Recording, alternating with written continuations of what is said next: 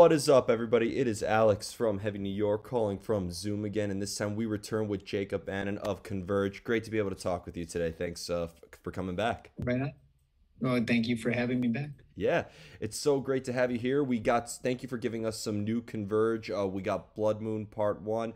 Being that this was a collaboration with Chelsea Wolfe, was this more than just, picking up where you left off after The Dusk and Us? This was almost kind of like a new era for Converge or a new side of Converge that we haven't seen before? Well, we actually started this process before that record. So Blood Moon was essentially it was in an idea form basically since I don't know for years and years and years.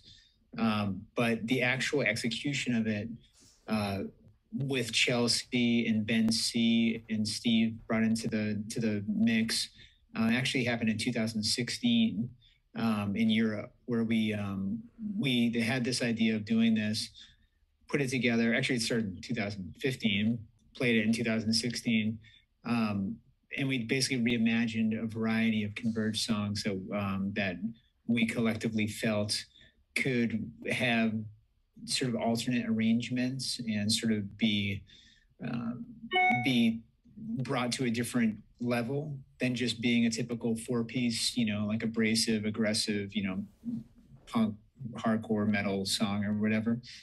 So we did that, and we did that with Chelsea and Ben C and Steve in a live setting at I think it was 3 or 4 shows in Europe, and it went really well, and we really enjoyed it. Once we finished those shows, we basically started working on this material casually for quite a while. For basically what 5 years, Yeah. where everybody was sort of throwing demo ideas at one another, and we're really excited about it. But it was a logistical thing of just how we could all be in the same place at the same time, have schedules that could align. There's already a lot of moving parts within what we call like the Converge universe, just like, all of our affiliated bands and projects and things. So it just, added another level of complexity to that. So it took a while for that to come together. And then you had COVID happen as we were doing all this, right? So we were supposed to be in the studio basically the spring of 2020, uh, finishing this material, or at least what would be Blood Moon 1. That got derailed. And so we all sort of started working. Well, first we were kind of in a holding pattern for a while. We weren't really sure what to do. And then we started kind of chopping at it remotely. So we would basically finish tracks, work on these demoed ideas that we've had for a long time, pass them on to Kurt as the engineer and producer, and had him start shaping things, moving things around, and we just kept that process going for quite a while. And then we ended up coming all together in the summer and finished some basic tracking that wasn't done, and everybody was present for mixing of the album and whatnot. At that time, we were able to finally all get together. So it took a long time to come together. And it is a continuation of our band, but it's sort of like an extension. It's another branch of our band. We've been doing this sort of the four piece aggressive punk rock hardcore version of our band forever, and we've always wanted to grow and do more things under the Converge umbrella. And in our minds there are no rules. We're artists and creative folks, and just wanted to do something different, and we did it. And it really is always fascinating when a band, because when I heard about this collaboration with Chelsea, well, the first comparison I had was maybe what Cult of Luna did with Julie Christmas, in a way, to kind of have that, because I've never seen sides of Cult of Luna like that before. And I think it's extraordinary that, like, you're this long into your career and we're still discovering new sides of Converge that we haven't heard before. And like every time I like go to like a Converge show, or Converge has come up with numerous discussions before. Some people say Jane Doe is their favorite album, some say All We Love We Leave Behind is their favorite album. So it's really impressive that you're able to take a new approach. Being that this is titled Blood Moon Part 1, and I'm probably asking this a little too far in advance, but like, is this almost kind of be like a whole series where people should, like a concept series where people should listen to Blood Moon 1 and then go to Blood Moon 2? Is it almost going to be like a Converge Lord of the Rings in a way? Well, it was an interesting sort of design, almost like informational design challenge, how to do this, right? So people know Converge is Converge, right? We're just a four-piece, we're a loud four-piece band. People either get us or we don't, or they don't. It is what it is. We don't really care. It's the way it's always been. Um, but we've always had dynamics within our songs. And I think more often than not, uh, especially casual listeners of our bands, usually think that we're just, like all go, all abrasive all the time, all hyper aggressive. And I would say we are to a degree, like, 80% that, but there is a lot of depth to what we do as well. Like nothing has ever been an afterthought. Nothing's ever been a decoration. We all bring, the four of us have always brought something to the table creatively to enhance what everything is. So there's been dynamics there, but I think that a lot of people, I don't really think about people that much, but I would think that the general audience typically thinks of us that way. So presenting this side of us, or at least like this portion of what we do in a more sort of cohesive way, not just not just sort of like nested into a typical Converge record, could be jarring for some people, and it might really, it might connect with some people too. We don't really know, but like, it's interesting. Like, it's because as much as it's like, it's a different side of us, it's still like hyper aggressive. It's super heavy. I think there's some of the heaviest, most dense moments we've ever had as a band are on this record, that are just like claustrophobic in terms of how dense they are musically, and then there's a lot of just like heavy hard riffing on this record too, but it has like a different root. It almost has like a more of a almost like a post rock, sort of a doom post rock kind of vibe than it does a typically what we would be known for. And that comes from the collaborators. It comes from like all of us working together and all having different kind of musical voices and creative ideas. So for us, Blood Moon is an extension of what we are, and or Converge Blood Moon, how you want to define it. And that was the information design challenge. How do we present this to people? It's not just a record with guests, and the next record will be a record with guests or something like that. Yeah. This is a 7-piece version of our band. You can, I've used this parallel before, here and there, talking about it, or like I liken it to like Melvin's big band or something, where like they have no rules. They just do what they want. Sometimes they have members that they don't have on other records. Sometimes they, do a record with drummer A or B. It's like, we're kind of like looking at it like that. And there's definitely, especially now, there's definitely parallels to, other incredible artists who are doing collaborative records and things. I could think of, like you mentioned, like Cult of Luna are an incredible band. That record they did with Julie Christmas is awesome. Magnus from Cult of Luna worked on this record. He mastered this record. Oh, wow. Yeah. So, they're a brilliant band that never gets the recognition that they deserve. They still haven't, in my opinion. Yeah. But like, it's not like a new thing, but it's like a new thing for us, to do, which it was just really exciting. It was kind of liberating for us, because you get stuck in your formulaic things that you always do, and writing the way you write, interacting with one another, how you typically interact, and working with a whole new group of folks in a different way, in a way where we were really open to their ideas. And, it wasn't like they were playing the parts that we were writing for them. They were coming and saying, here's a skeleton of a song. What do you think? Yeah. Here's Chelsea would write lyrics. I would write lyrics. I would edit lyrics. Steve would write lyrics. I would edit their lyrics. They would edit my lyrics. We would write for each other. We would have ideas in one another's heads of like, who should sing what, how they should do it. And we were just like, yeah, cool, let's try it. we wanted to be that free, as opposed to just fall into our typical, defined roles. Well, And that's really special for us. Well, as a Converge fan, like I've never like when you compare Halo and a Haystack to now, I think that like I don't consider a record to be a continuation of another record. I just think it's a continuation of the evolution of Converge. And Yeah, for sure. Think of it as an author writing books, right? Like, like Stephen King isn't writing Cujo part one, two, three, four, five. You have another creative sort of chapter that you undertake as a band, or as a one individual. And it just is what it is.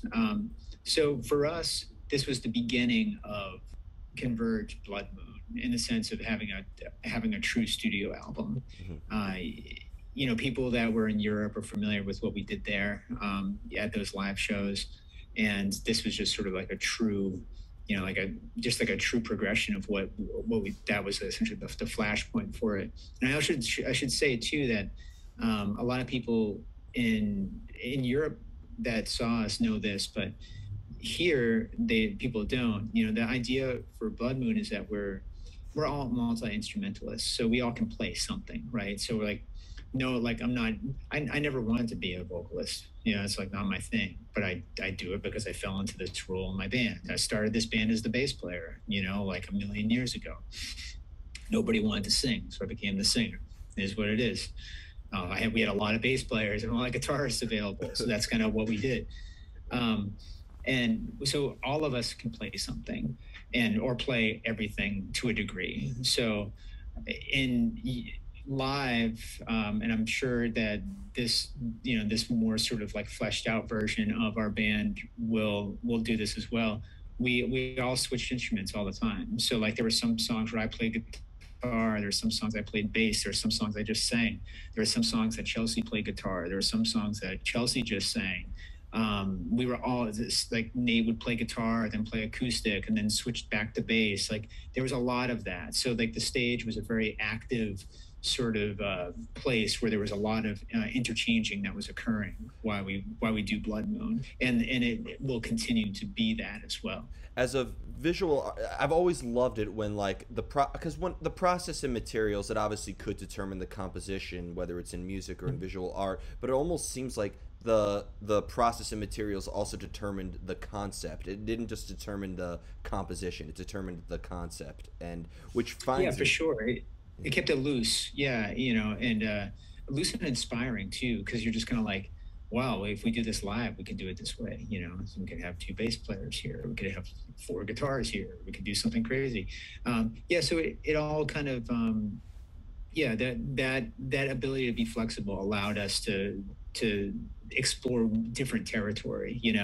Like I know as a four-piece band, there's times where we're like, oh well, we wish we had like four other musicians up here to be able to pull off this song that we can't play live because we just don't have enough musicians to do it. And in this situation, it's like we have a plethora, and so we were able to write within that mindset, which I think was probably pretty liberating for all of us. Mhm. For your creative process, whether it is visual art or writing lyrics or music, do you almost need to be in a certain place, like in order for ideas to cultivate, or does inspiration like strike when you least expect it? Well, at least for this record, there's only one song on this record that I primarily wrote, which is the first single we released, which is called Blood Moon.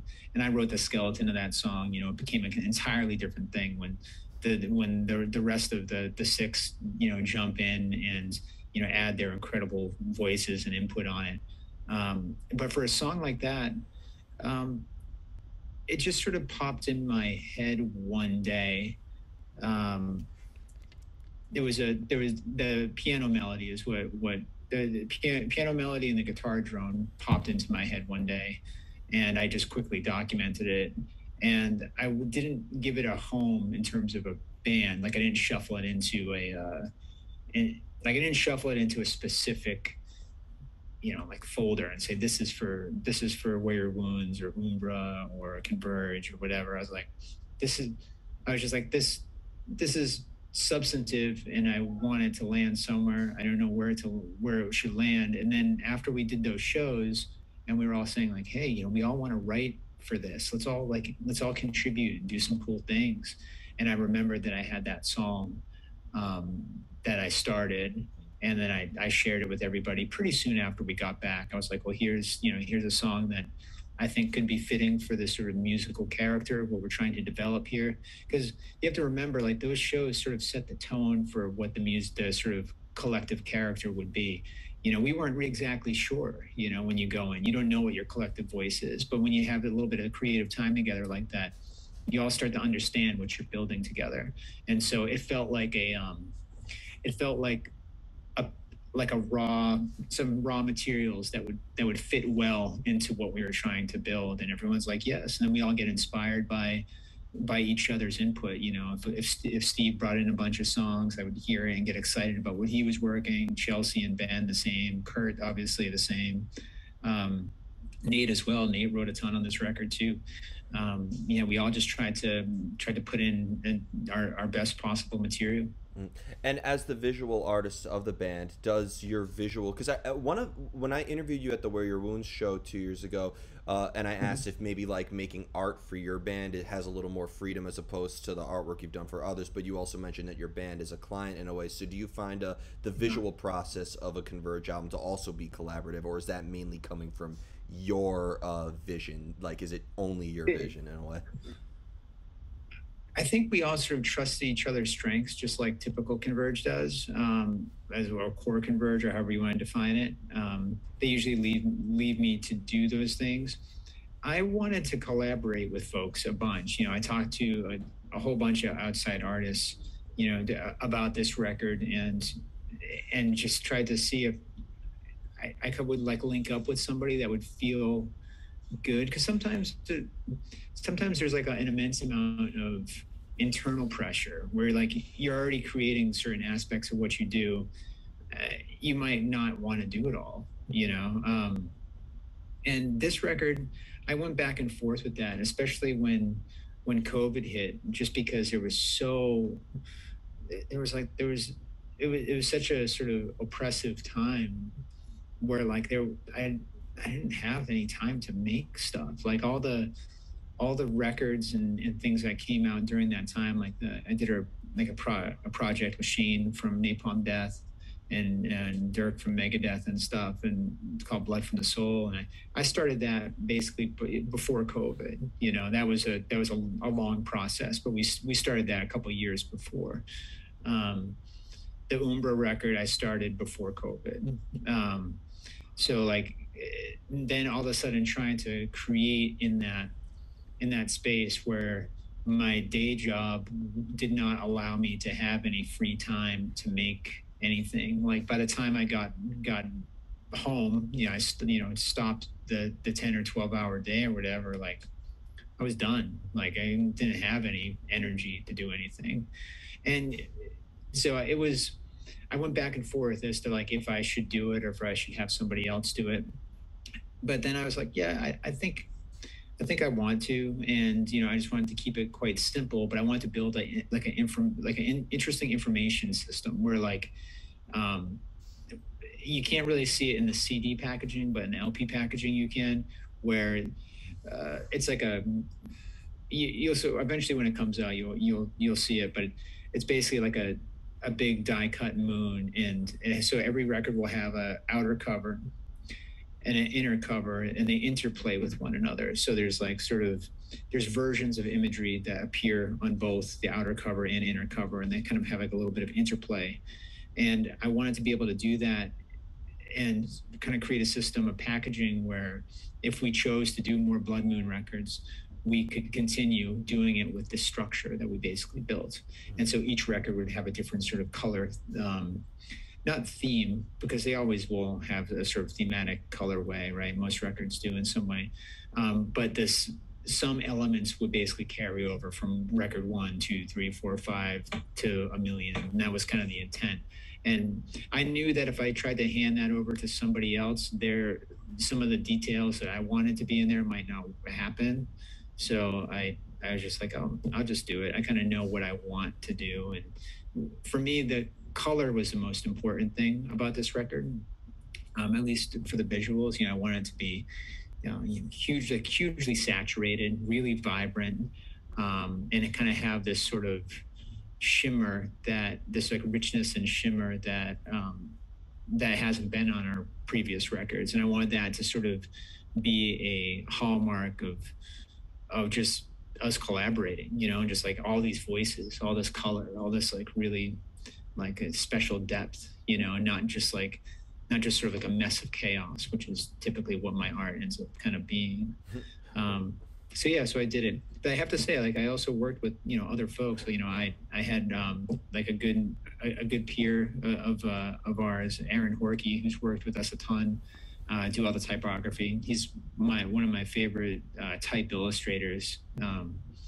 He did a wonderful job. I gave him some basic direction of what I was looking for, and he crushed it. So all of that typography is all handmade, and yeah, and like for some like merchandising stuff, my friend Merrill, who's an incredible illustrator, offered to do a number of pieces. So he did a number of pieces based on songs, and it was really interesting to see like his interpretation of things.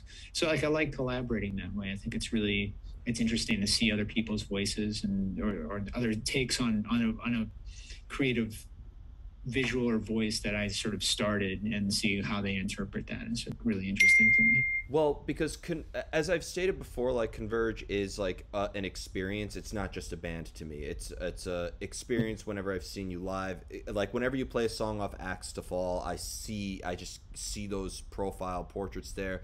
I since all we love we leave behind came out, I can't look at a crescent moon the same again. And Right. Yeah. Yeah. yeah, so like, but when you're playing live, you're bringing songs from different albums, and you're cultivating a set list together. So do you feel that Mm-hmm. maybe the context of the material that you write changes depending if you're playing a Halo in a Haystack song right before an Axe to Fall song, or so on? Well, live is really interesting because live is basically a giant mixtape, right? And Yeah. that's and like there's some bands that go out there and say we're never going to play old material ever again. We're only playing the newest record, or like we're only playing like, or there's some bands that you go and see and they play only their hits, and then they play like one or two new songs. That's a very real thing that you see, especially with like legacy style like rock bands. Um, for us, we have a healthy respect for our audience, and we know that our there's songs that we like to play that are fun for us, or at least somehow fulfilling for us to play as a band. And then there's songs that we know that the audience would like to hear because it connects with them as well. And so it's like a careful sort of give and take there, of like how what we want to do. And basically, we've just been trying to add as many songs as we can as a band. Like when we first started as a band, you would play like a half-hour set. Like 40 minutes would feel like a marathon. Now we're used to doing in Europe like 90 minutes or more. There was a show in Connecticut a bunch of years ago that we just wanted to see how many songs we could actually play, and we played I think it was over, I think it was like a 2.5 hour set or Damn. something like that. It was punishing. It was terrible. I'm sure the audience hated it. It was probably awful. But for us, it was kind of like an endurance test to I, see if we could do it. I think your Um, diehards greatly appreciated it. yeah, I mean, it was fun. I could see there's like a moment where you look at the audience and you're like, you're probably exhausted. We're probably exhausted too. But we pushed past that.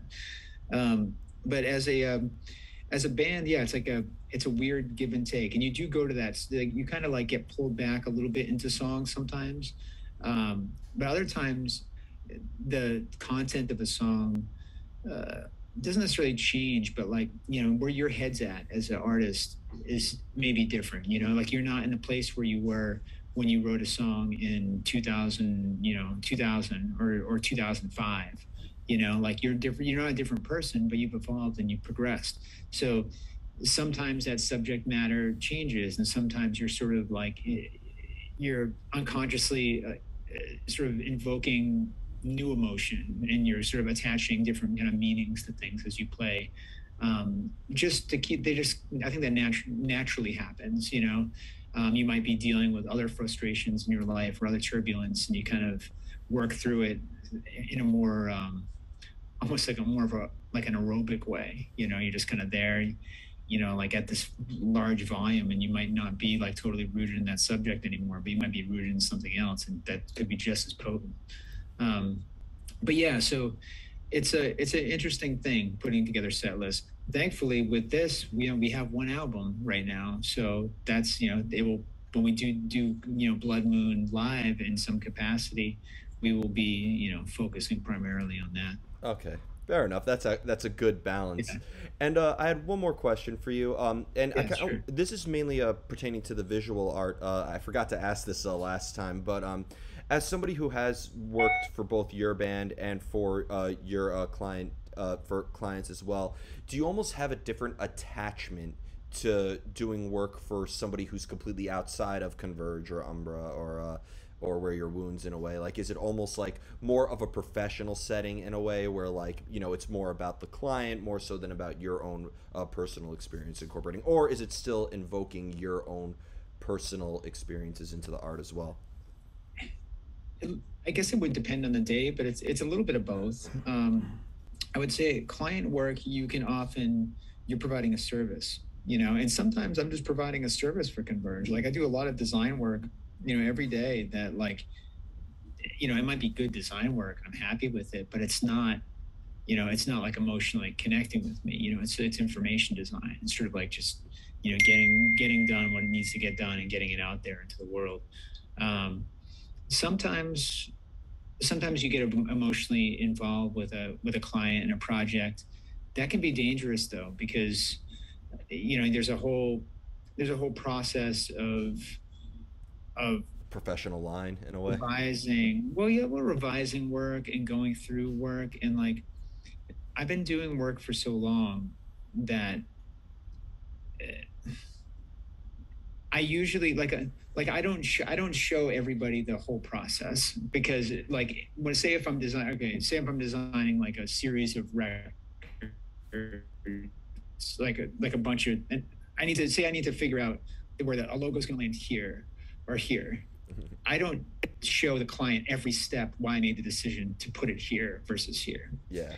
They might ask the question, and or like, can you try it over here? I'd be like, I actually have. I've tried everything. So I've tried like this is where I'm at in the process. So as an art director, I've gone through that editing process already. So to me, that gets it doesn't get tiresome, because I communicate with clients all day, but sometimes that can kind of like doing that over and over again. Some clients are easygoing, and you work well with them. Other times it's just like kind of punishing, because you're like, hey, I've tried everything, Yeah. and now you want 40 new edits. That's fine, but I don't only the budget is only $500 for this record, and I'm already like 2 weeks into work, so I'm making like 80 cents an hour or something. Like I can't, like that's also another thing too, is like the economics of punk art, right? A Yeah. lot of people don't talk about that sort of thing. It's like I'll revise all day if which is fine, but like I also like technically work 3 jobs.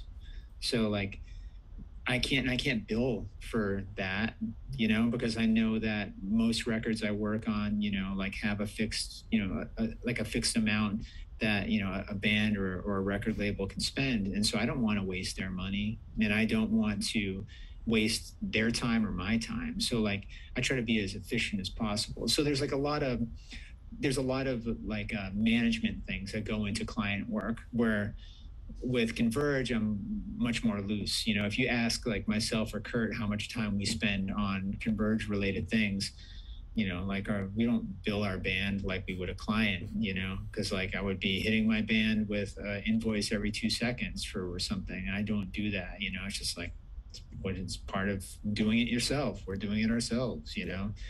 That's just sort of double-edged sword of doing it yourself. You just kind of like sometimes you spend a lot of emotional and physical time building things for I don't know what the payoff is. It's purely psychological at that point, and just making sure that you do the best version of something that you can. Yeah. Because I just don't like to cut corners, you know.